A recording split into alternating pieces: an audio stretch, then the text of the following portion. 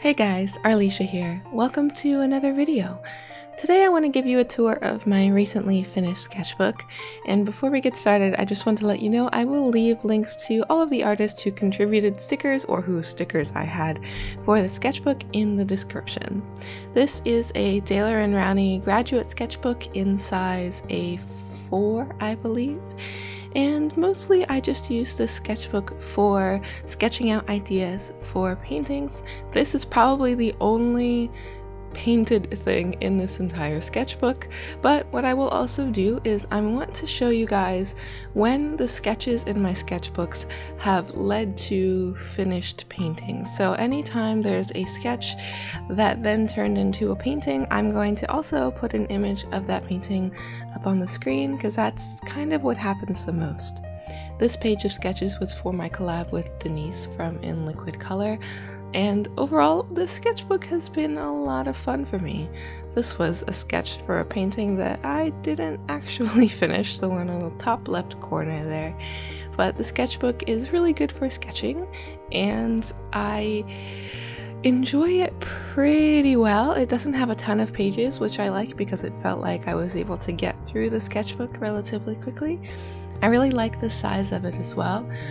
And I know I've talked about this before, but I definitely don't usually put a ton of finished illustrations in my sketchbook. It's usually just a place for me to hash out ideas that I might have for a painting and kind of start to think more about what I want that to actually look like, and then I move into the painting itself. I'd really like to get back into using my sketchbook as a place to explore ideas as far as just playing around and kind of having fun and enjoying things, as opposed to I already have this idea, I just need to go into my sketchbook real quick and see if it'll work. And it usually results in my not spending a ton of time in my sketchbooks. This one took me about 2 months to fill, and it doesn't have very many pages. I think it's only like 28 sheets or something like that. I didn't spend a ton of time in it.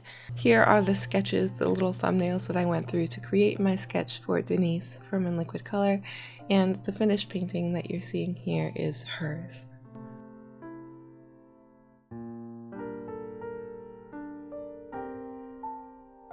This is actually a page from a gouache piece on the left that I didn't finish, but it was really fun, and on the right is from a recent video.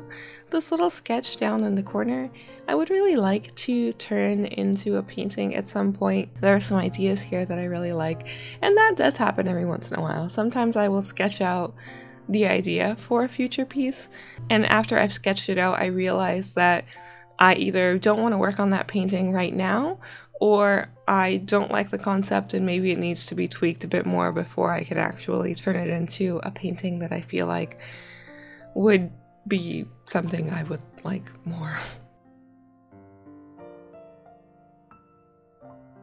A lot of times my sketchbook pages are very scribbly. It's definitely not super aesthetic, and it's just, you know, ideas of gesture or composition or things like that. I also have this thing where, for example, some of my sketchbook pages don't really have a ton on them. And I know there are a lot of people who like to fill their sketchbooks as much as they can and leave as little empty space as possible and use every available space to draw or to paint on. I admire that so very much, but for me personally, the mentality that I often come into is a page in a sketchbook is oftentimes representative of a particular mindset that I'm in. So if a page only has one sketch on it and that's it, it's usually because after I finished that tiny little sketch or big sketch or whatever it was, I was no longer in that mindset. I just wasn't in that place anymore. So I tend to not put any more on those particular pages because I want the page to represent where I was at that current time, as opposed to representing a couple different things, if that makes any sense at all. I just like to look back on a sketchbook page and look at the page as a whole and know where I was at in that time. So if a page does have more things on it, more sketches, more ideas, more words, then it just means that my brain was flowing a lot on that particular day or at that particular time, and I just had a lot going on that I wanted to put down, and a lot of things that were on my mind at once. As I get towards the end of sketchbooks, I usually realize that I only have a few pages left, so I usually will just sit down and do a super quick figure drawing session. I was actually pretty rusty here. I hadn't really done much figure drawing in a while, and I think it really shows, actually. I need to definitely do more sessions like this. It's kind of a little bit strange to me that this very last sketch in the sketchbook is probably one of my favorite things in the sketchbook ever. Total in the whole thing. And I'm hoping to maybe transfer this sketch and turn it into some kind of painting and tweak it a bit so it doesn't remind me so much of some of my other favorite artists. But when you put something at the end of a sketchbook that you really like, it means that you actually don't get to look back on it anymore. Usually when I'm finished with a sketchbook, I put it away, like in a bin or on a shelf, and because I'm not going to be working in it anymore, it doesn't really come out. Anyway, I hope you guys have enjoyed this little sketchbook tour, and I would love to hear what you think down in the comments and how you like to keep a sketchbook. Is it all finished pieces, or is it sketchy sketches, or, you know, let me know what you guys think. And I will see you all next time. Thanks for watching, guys.